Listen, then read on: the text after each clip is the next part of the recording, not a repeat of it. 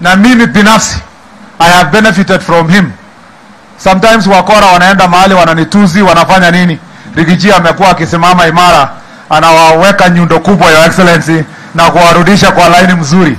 Kwa hivyo mimi I am very loyal and I want to appreciate His Excellency the Deputy President for being here today. Asante sana Your Excellency. Welcome home.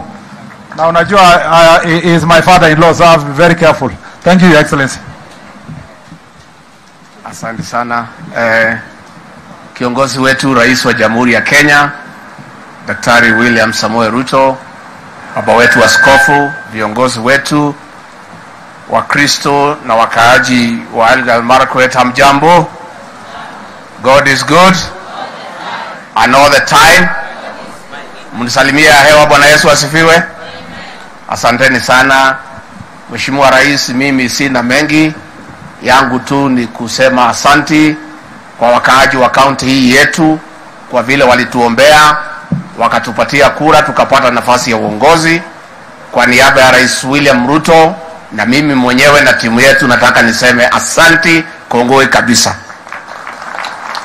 Nyinyi mlituombea mkatusaidia, na mnajua rais na mimi tulikuwa kwa kona mbaya. Kwanza mimi mnajua bado nilikuwa. Kwa hivyo vile mlinisaidia mkisaidia rais, nataka niseme asanti. Sisi hatuna mengi rais, ni kuambia hawa wakaaji wa Elgeyo Marakwet ya kwamba vile imesemekana hapa ni kweli. Katika kura zako zile ulipigiwa pamoja na mimi, hawa ndio walikuwa namba moja katika eneo hili, na tunataka tuseme asante. Na kwa hivyo mnajua mimi ndio ninakaaga na ile register ya vile watu walipiga kura, si mnajua? Kwa hivyo mambo yenu iko sawa. Na rais alikuwa na kikao na hao viongozi jana usiku mpaka karibu saa 6:30, na nilikuwa nimeketi pale na kitabu yangu, na ile maneno ikisemwa mimi nasema ndio, mimi nasema ndio, mimi nasema ndio, kwa sababu nyinyi mlipanda lazima mvune, na hakuna makosa ya kuvuna kama ulipanda. Ama iko makosa? Huwezi panda mahindi uvune maharagwe. Ukipanda mahindi unavuna nini? Nyinyi muli invest kwa hii serikali ya rais wetu, and it is only fair pia mfanyiwe kazi. Lakini viongozi, hii maneno msiongee sana. Sasa unaona hii watu ya makamera wanatufuata kila pahali. Sasa tukiongea mambo yetu hapa ya nyumbani wanatangazia kila mtu. So nyinyi maneno mengine msisukume rais sana. Mambo yenu iko sawa. Unajua mambo hii inataka uerevu kidogo, si ndio? More malat court. Situmekubaliana? Kwa hivyo so nyinyi siko mambo ya nyumbani, msisukume rais sana. Mambo jana usiku tumekuwa na kikao, sasa mnaanika maneno yetu hapa yote. Hapana, pole pole. Pole pole, mambo si mbaya. Na si mimi niko pale, na si rais yako. Barabara iko sawa, mbele iko sawa. So nyinyi mnyamaze tu, hii mtaona. Na hakuna, mambo ni mzuri. Na huyu rais wetu anang'ang'ana. Na mimi nataka ni confirm nikiwa msaidizi wake wa karibu. Saa 10 usiku ameamuka. Anachapa kazi mpaka usiku. Every day. Na ni vile alikuta Kenya ikiwa kwa kona mbaya. Mimi nilisema pale Kasarani, watu wakasema mimi ni mjeuri. Nikasema tumekuta nchi imefilisika, karibu ipigiwe kengele. Hata store hakuna panya kwa sababu hakuna kitu ya kukula. Rais ameanza upya na mambo imeanza kuingia laini pole pole. So nyinyi mkuwe na subra, mumuombee rais, mvumilie, na mambo si mbaya. Rais, mimi ningetaka tu niseme kwa mambo ya usalama, kwa sababu ulinituma hapa kwa economic forum, na kwa niaba yako nikawaahidi hawa wakaaji wa Elgeyo Marakwet na Kerio Valley ya kwamba serikali ambaye itamaliza ugaidi ni serikali ambayo itaongozwa na William Samoei Ruto.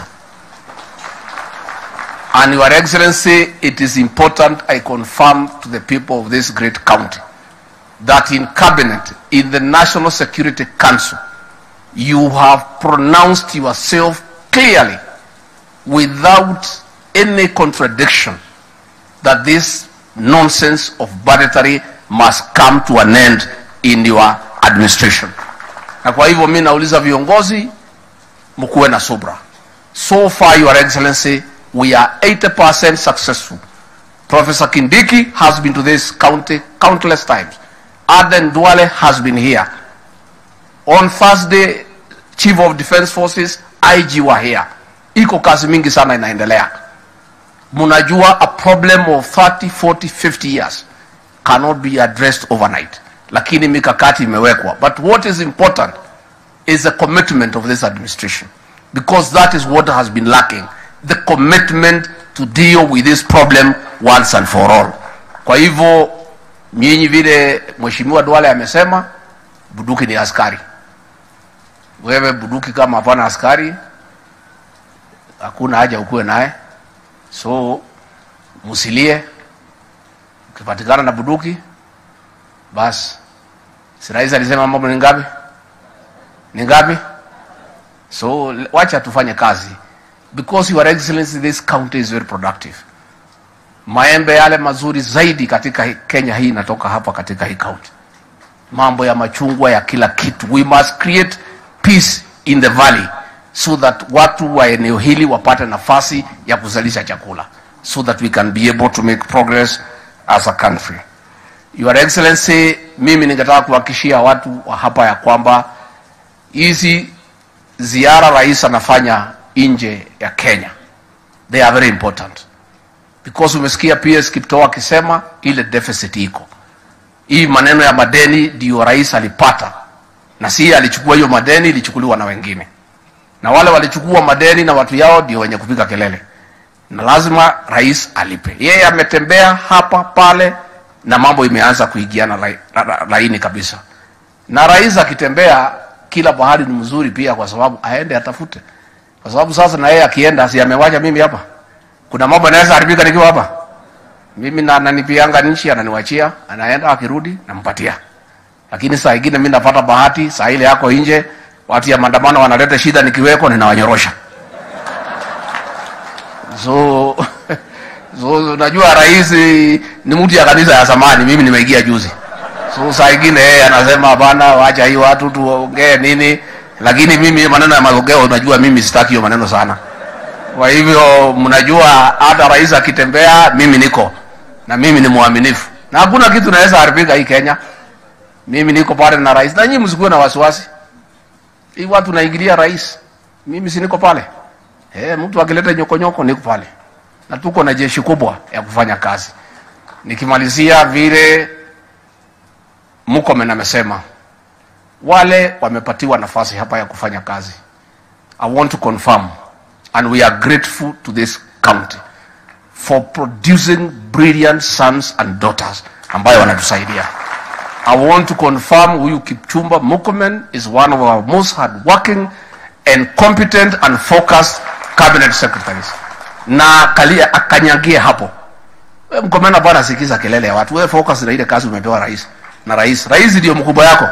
Hii wengine wacha tu wasukumuze, wewe ngangana na ile kazi umepewa.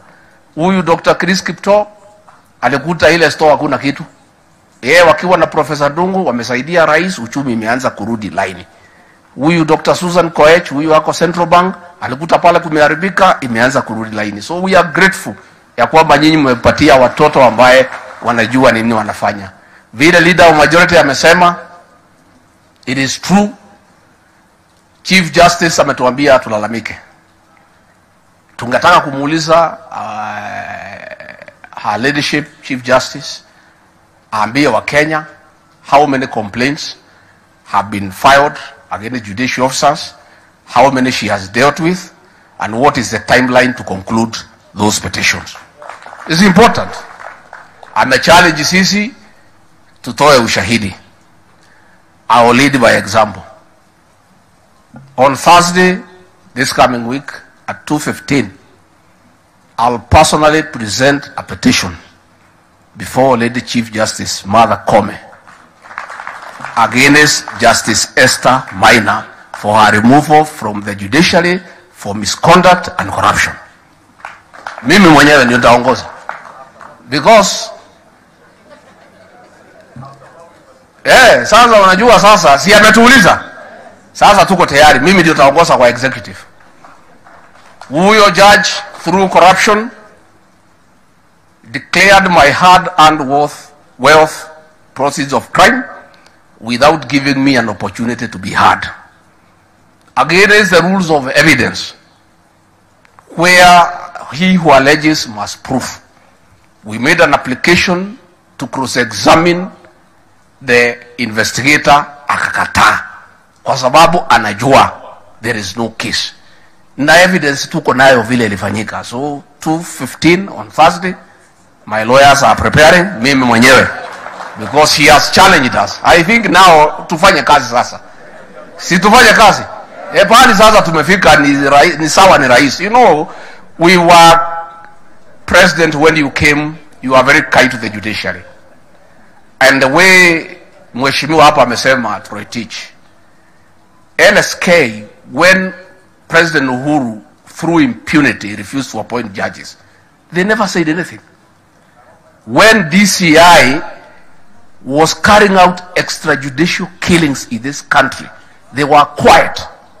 When the leader of opposition said he'll mobilize 1 million people against the judiciary, they were absent.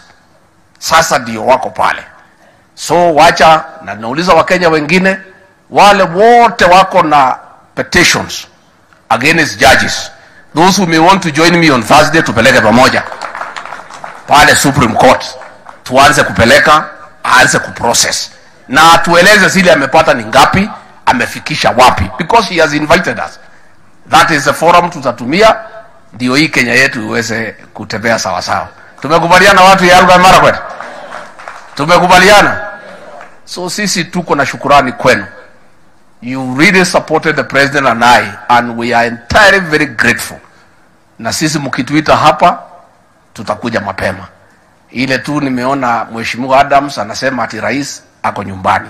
Sasa huyu rais kwao ni wapi? I don't understand, because when we were campaigning, hawa kina Koome walituambia ati rais sasa ni wapale mlima ndio kwao. Na tukakubali, tukamchagua, na tunaamini ni wetu. Sasa tumefika hapa, mnasema amefika nyumbani. Sasa hatuelewi rais sasa kwenu. I don't understand sasa. I think we'll have another conversation. Juzi tulikuwa Kericho, wanasema karibu nyumbani. Tumeenda pale Kirigorisi, wanasema karibu nyumbani. So sasa msiseme ati amekuja nyumbani amechelewa. Si alikuwa pale kwetu na ni nyumbani. Sasa alichelewa namna gani na alikuwa nyumbani? So nyinyi mtosheke sasa. Sasa huyu rais hapana wenu, mimi ndio wenu sasa, mimi ndio wanyu hapa. Huyu alienda hako huko. Sasa huyu ni kiongozi wa kutembea hapa. Kwa hivyo kwa hayo mengi tumeshukuru sana. Ningeuliza kwa heshima msimame munisaidie kumkaribisha kiongozi wetu kwa shangwe na vigelegele, Rais wa Kenya William Samoei Ruto.